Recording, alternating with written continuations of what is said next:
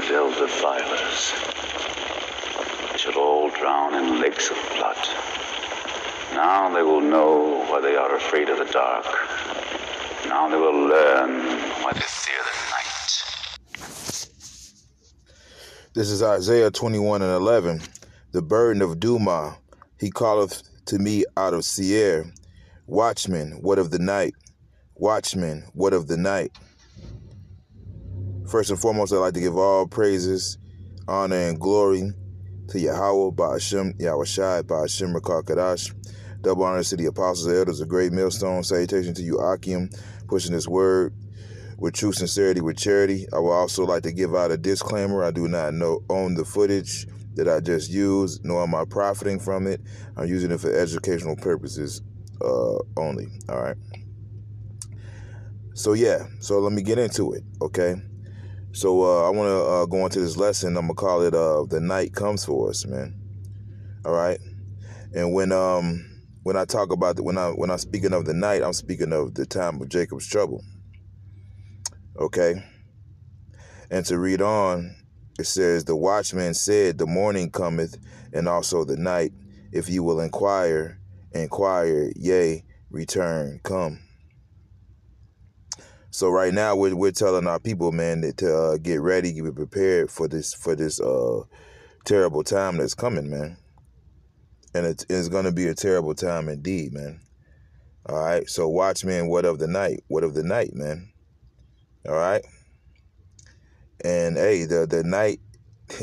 In fact, let me get this scripture. This is John 9:4. I must work the works of him that sent me while it is day. The night cometh when no man can work.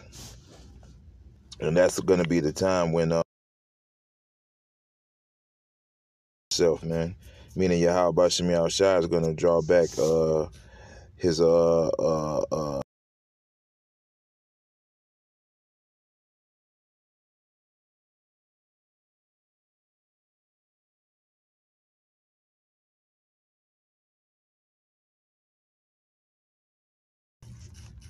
let me get this.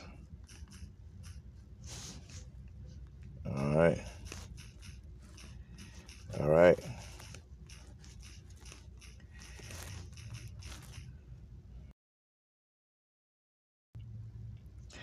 All right, this is 2nd Ezra 8:50. For many great miseries shall be done to them that in the latter time shall dwell in the world, because they have walked in great pride, man. All right. So these people have walked in great pride, man.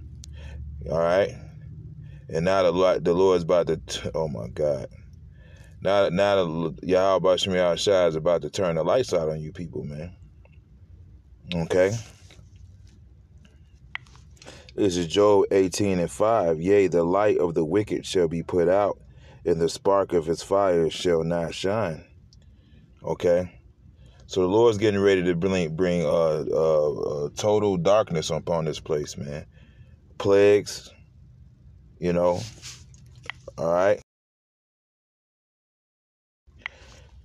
Right. And what the scripture says, man, I will bring plagues upon Egypt as before, man. Now we're in the new Egypt, man. So those same plagues that are coming upon this place, man, that have came up on the old Egypt going to come. And the scriptures also says Yahweh Bashim Yahushai is about to do new wonders, man. And he's going to bring forth new plagues. Scripture says the plagues that are not written in this book, the ones that are and the ones that aren't, man. This is Exodus 10:21. And Yahweh said unto Moses, stretch out thine hand toward heaven, that there may be darkness over the land of Egypt, even darkness which may be felt. Okay. All right. So, hey, man, darkness that can be touched, man. I mean, I don't know how else to explain that, but I know I don't want to be a part of that, man. All right. And these are just some of the plagues of Egypt, man, that the Lord brought upon this place, man. I'm going to go into it. Right. And this is the Wisdom of Solomon. All right. This goes a little further into, it was Wisdom of Solomon 17. This goes a little bit further into the plagues of Egypt, man. All right. It's Wisdom of Solomon 17:1. For great are thy judgments and cannot be expressed. Therefore unnurtured souls have erred.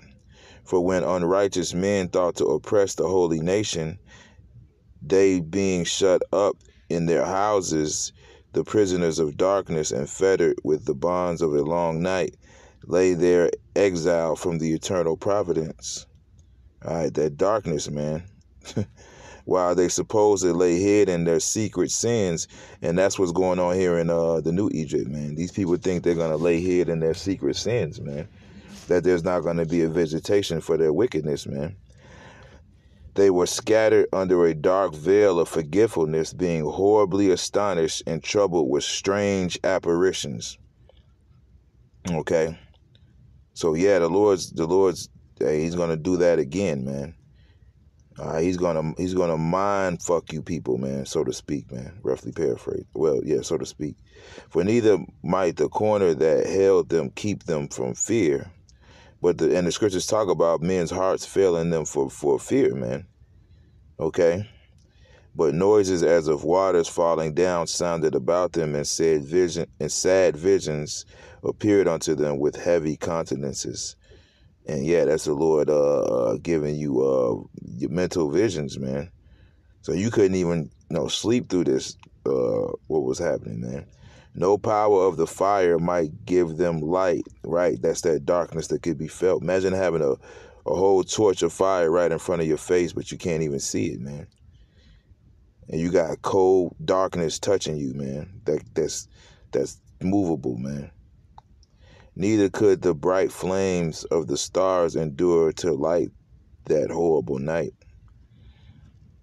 And there appeared, right? So, hey, man, there was no light, man.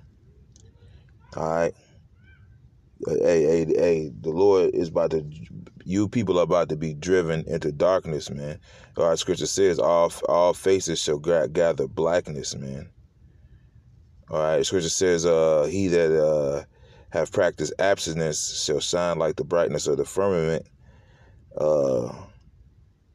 whereas their faces shall be blacker than pitch, man. Roughly paraphrasing, man.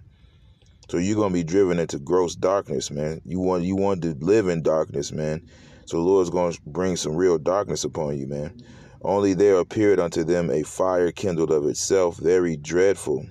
For being much terrified, they thought the things which they saw to be worse than the sight that they saw not. Okay? All right? So that, hey, man, just totally terrified, man. As for the illusions of art magic, which this is the land of witchcraft, man, high-level witchcraft, and it was like that in ancient Egypt, but this is just on a higher scale, As for the illusions of art magic, they were put down, and their vaunting and wisdom was reproved with disgrace. Right, and that's what's going to happen to these people, because they're not going to have any mental recourse to bounce back. They're not going to have any way of rationalizing what's happening, man. For they that promise to drive away terrors and troubles from a sick soul, right, somebody who can give you an explanation, were sick themselves of fear worthy to be laughed at. For though that terrible thing did fear them, yet being scared with beasts that pass by and hissing serpents, they died for fear. So you're going to have people that actually give up the spirit, man.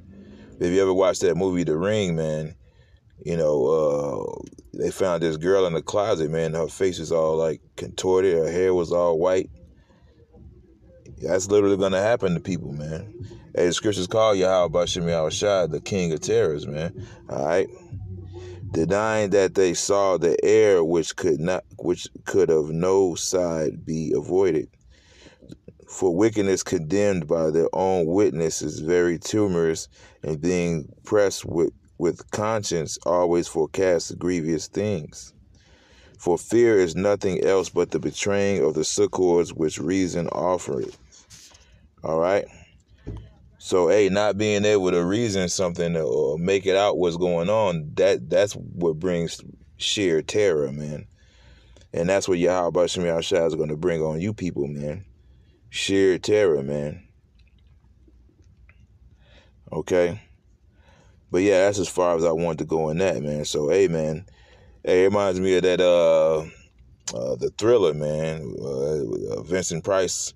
He's like, darkness falls upon the land. The midnight hour is close at hand. Okay? So, hey, man, that midnight hour is coming, man. You know, and it's not going to be no joy. It's not going to be no happiness. It's not going to be no partying. It's going to be nothing but sheer terror, man, and torment, man. All right? And, hey, man, we don't want no parts of that. So, you know, we have to walk in the light right now for Yahweh Shem Yahushua to show us mercy and shine his light on us in this time. Okay? So, yeah, that's just a little short lesson I wanted to do. I hope it was edifying. All praise, honor, glory to Yahweh, Ba'ashem Yahushua, Ba'ashem Rakakadash, double honor to the apostles and elders, a great millstone. Salutation to you, Akim, pushing this word with truth, sincerity, with charity, shalom, and the Bible ball.